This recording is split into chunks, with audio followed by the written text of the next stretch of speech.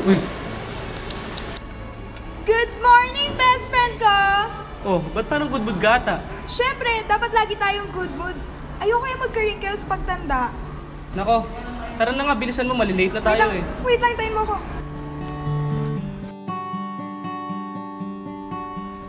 Oh, nagawa mo na ba yung assignment mo sa Jom? Siyempre, hindi pa. Bakit pa kita naging best friend kung di mo ko papakopyahin?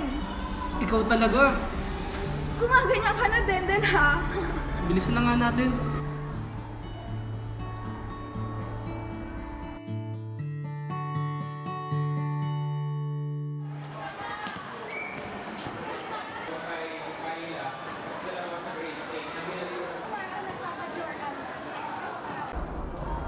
Uy, Den. Pakopya ako sa Jom. Sige na, alam mo namang mahina ako sa mat eh. Ay nako. Oh, ito. Masalamat ka, mahal kita. Aw, I love you too, best friend. Hi, salamat. Dumating na rin ang Beauty and the Beast. Ha! Funny mo talaga, Zoe. For you, mi amor. Good morning din, Koji. Alam ko naman ikaw rin nakakain yan eh. Tsaka, I'm on a diet. Zoe, pwede bang... Oops! Tara na, malilate na tayo sa klase natin kay Mrs. Cepeda.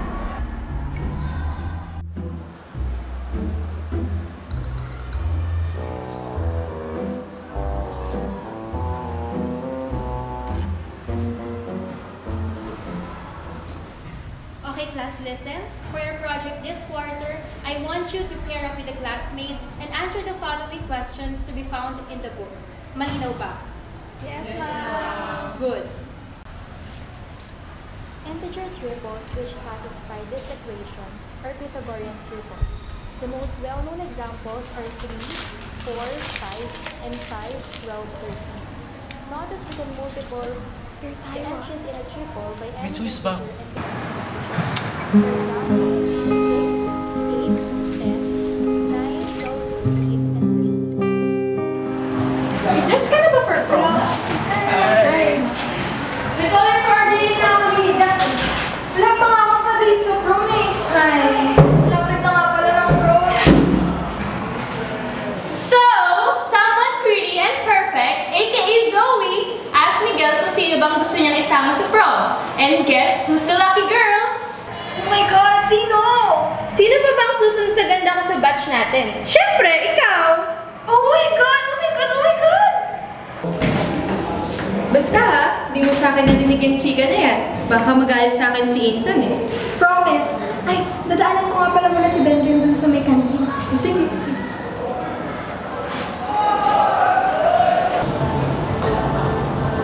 Tanungin ko na kaya si Ashley para sa prom. Sige. Ay, wag na lang. Alam ko naman di niya ako type. Sige. Kaso, paano kung may chance pala ako? Sige. Shit, kinakabahan ako.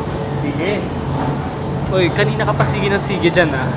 Ano bang gusto mong sabihin ko? Go pare, kaya mo yan? Eh parang grade 8 pa ka lang sinasabi ko na sa'yo. Sabihin mo sa kanya yung totoo. Hindi ko sinabi ko yun nun. Baka hindi na kami best friends ngayon. Ano ko ba? Ikaw nga yung lagi niyang kasama araw-araw, di ba? Tanda mo na nag-break sila ni Alex Castillo, yung mayaman niyang ex. 2 araw siyang absent. After nung pinuntahan mo siya sa bahay, yun. Complete attendance. Eh, iba naman yun. Ewan ko sa'yo, torpe mo kasi. Naku, basta ako na bahala sa timing ko. Sana hindi ko pumalpak. At saan naman papalpak ang best friend ko? Ang talino kaya nito. Wala yung project natin sa Jom. Pag hindi pa tayo nag-start ngayon, sigurado papalpak tayo. Oo nga pala. Sige, simulan natin mamaya sa Starbucks. O, basta libre mo. Sige na, libre ko na. Ikaw lang naman magsasagot ng lahat ng activities eh. Sige, kakain muna kami.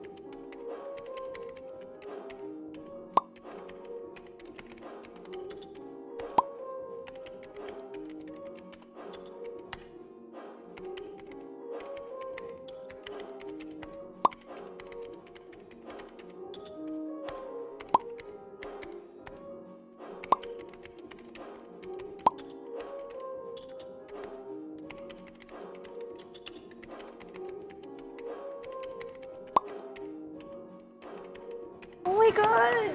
Miguel texted me kung pwedeng ako yung date niya sa prom. Wow, romantic na naman ah.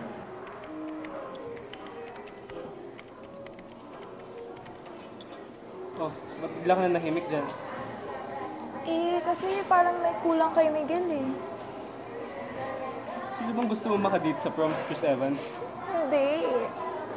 Pero, para kasi wala kaming connection. I mean, gwapa siya and everything ha, pero parang wala talagang chemistry between us.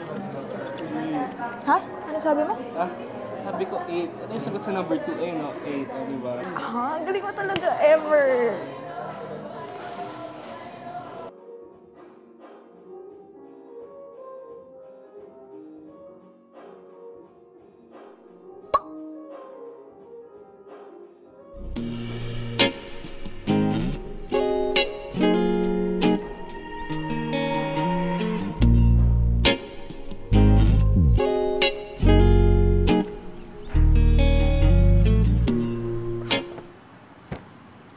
Alam mo, kung hindi feel ni Ashley si Miguel, ibig sabihin ba nito, my queen is in an open space? Open space? Danger yan. Kung yung hari nga ng batch natin, hindi makuha yung queen mo. Paano pa yung bishop, rook, saka knight na pwedeng kumuha sa kanya? Unang-unang, hindi pagmamayari si Ashley. Kaya niya maging independent woman kahit walang lalaki. Pangalawa, I may be a pawn. Di ba nga sa chess, kapag nakarating sa other side ng pawn, kaya niya maging kahit sino?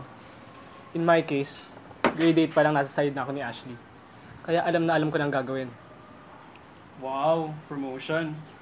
From best friend to boyfriend real quick. Checkmate.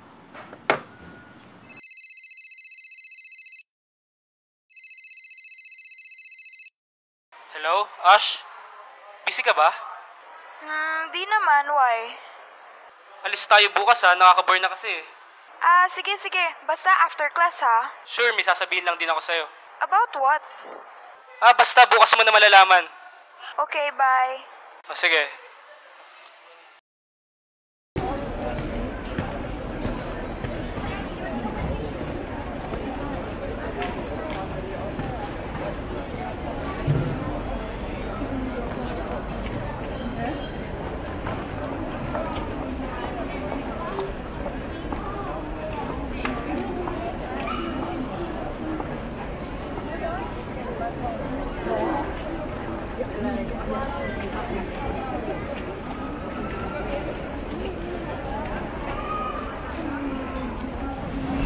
May tanong ako sa'yo.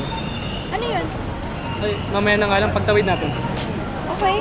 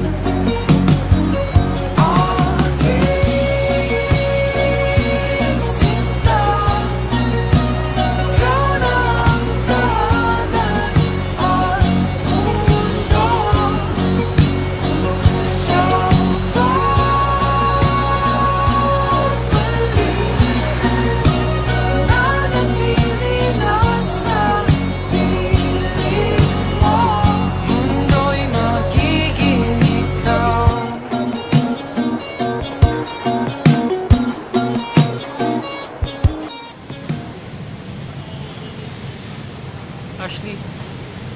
Minsan ba na-imagine mo na what if maging tayo? Pinagsasabi mo? Ashley, seryoso nga. Ayoko nga sa'yo. Yung gupit mo ang pangit lagi tapos kung magbabango ka, wagas. Uy, joke lang yun. Ito naman, nagtampo ka agad. Uy, seryoso ba yung tanong mo? Seryoso ka ba? Uy, ano ba? Seryoso ba yun? Ano ba naman, Ashley? Matagal na ako seryoso sa'yo. Alam mo ba, grade 8 pa lang gusto na kita? Gusto ko yung ngiti mo. Gusto ko yung tawa mo. Lahat. Lahat basta tungkol sa'yo. Pero ako kasi ata yung tao na kahit anong gawin ko, hindi mo makikita. Hanggang kaibigan lang talaga tingin mo sa akin, no? Dumating na si Alex. Dumating na si Miguel. Kailan mo ba ako mapapansin? Kailan mo mapapansin na matagal na ako may pagtingin sa'yo? Dennis, hindi totoong hindi kita pinapahalagahan. Matagal ko nang napapansin na higit sa kaibigan yung mga pinapakita mo sa akin, pero ayokong bigyan ng kulay, ayokong bigyan ng ibang kahulugan. Bakit? Ashley, bakit? Kasi natatakot ako. Natatakot saan? Na matulad tayo kila mama at papa. Galing ako sa broken family. Alam ko kung paano nagtatapos yung mga relasyon na yan. Masyado kang mahalaga sa akin para lang isugal ko tong friendship na to. At least ngayong magkaibigan lang tayo. Alam kong hindi ka mawawala sa akin. Kesa naman pag nagkatuluyan tayo, ang dami pwedeng mangyari sa atin, Dennis. Pwede tayong magkasakitan. Pwede rin mangyari sa atin yung pinakakinatatakutan ko. Pwede tayong maghiwalay. Tapos mababaliwala lang lahat ng to.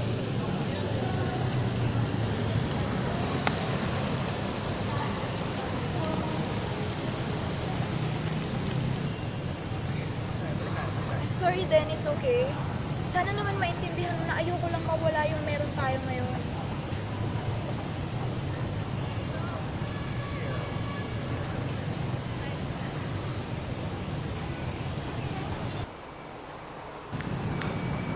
Uy! Oh. Ano ba yung tatanong mo sa akin? Wala. Gusto mo mag-McDo muna tayo? Sige.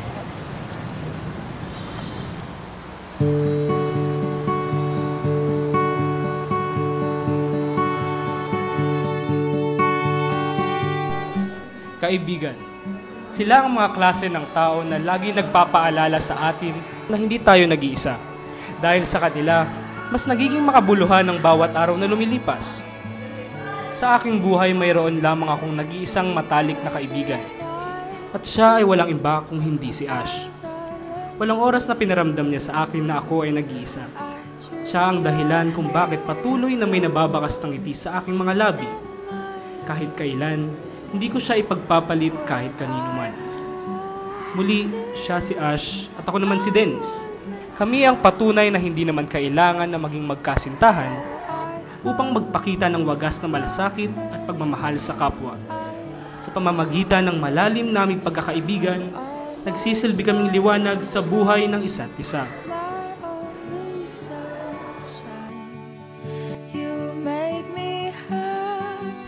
Ashley, tingin! Yeah! Ay, doon ka sa tubig. Game, laruin mo yung tubig. Ito. Oh. Picture to, picture to. Ala. Oh, baby.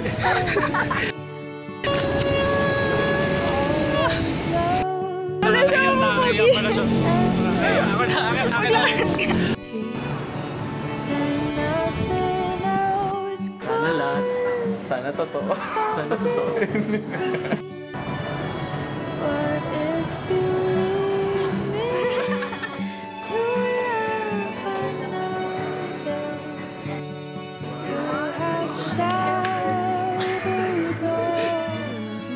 Ano ba naman, Ashley?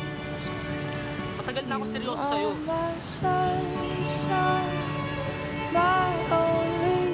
Pwede rin mangyari sa yung pinakakinatatakutan ko. Pwede tayo maghiwalay tapos mababaliwala lang yung friendship natin.